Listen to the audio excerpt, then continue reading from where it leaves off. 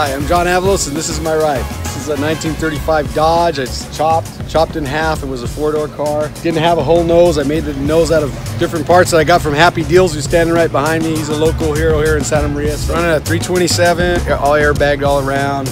It's got a 38 Plymouth grill, Cadillac headlights, a bunch of Chrysler parts scattered here and there. Whatever we could get, whatever I could find.